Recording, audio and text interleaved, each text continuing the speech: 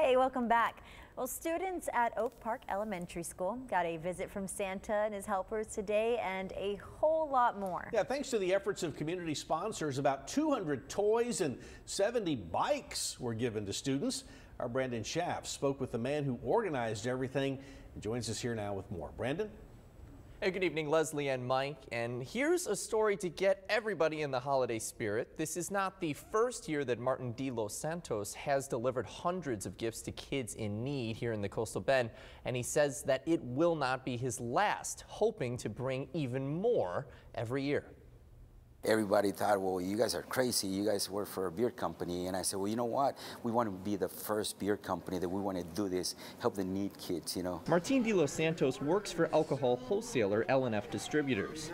He said the company is active in the community, helping him buy the hundreds of toys and dozens of bikes for students who may come from lower income households. Amy Garcia works with Santos and said she knows the impact these gifts can have.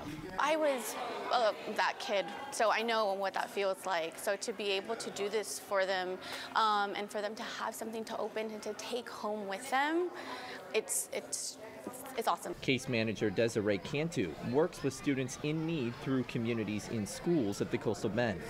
She asked teachers to pick 5 students who needed gifts the most so they could get them Wednesday. I know in working very close with the families, a lot of them are in need, and it makes a world of difference in some cases. Oak Park Elementary School principal Federico Sacchi said he also benefited from toy donations when he was in 5th grade, saying that seeing the reactions from kids and parents really sticks with you.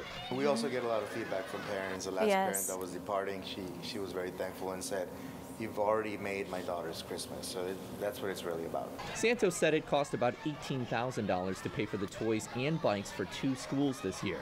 70 bikes were raffled off to eligible students at Oak Park who were given a golden ticket by their teachers.